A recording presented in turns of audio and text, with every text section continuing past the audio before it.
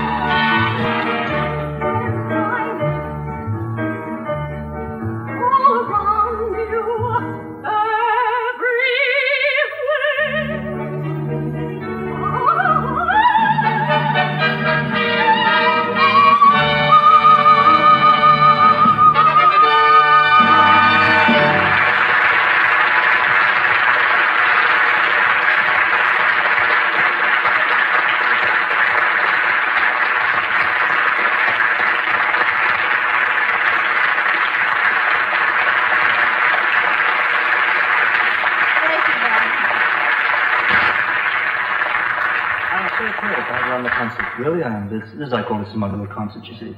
You see, because I used to go and see all those films with you and all those marvelous films with Howard Keel and Mario Lanza. Mario Lanza. It's just, when I started out, I wanted to desperately be a musical comedy singer and all that sort of thing. So I used to go there and drool over you and Howard Keel.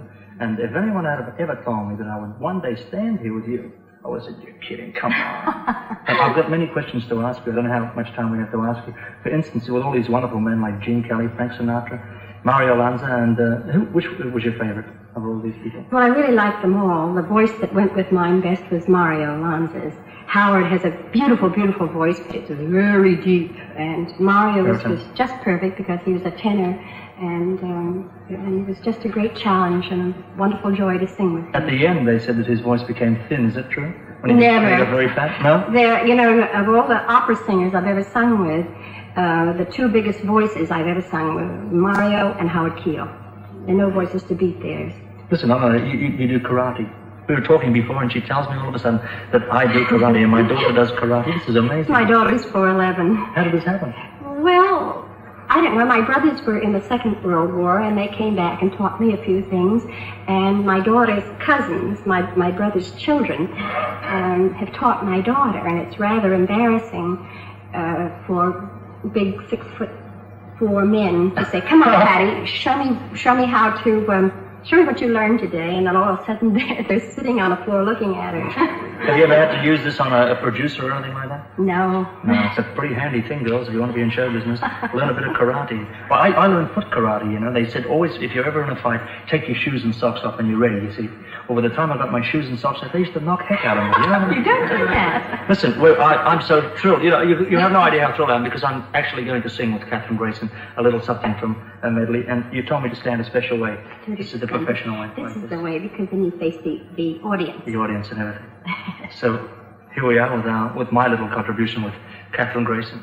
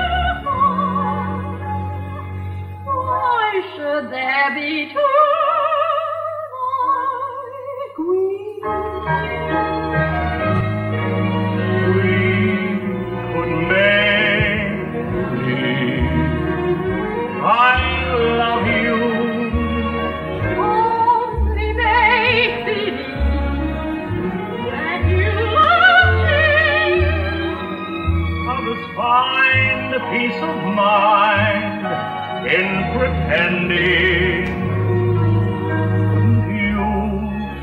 Couldn't I? Couldn't we?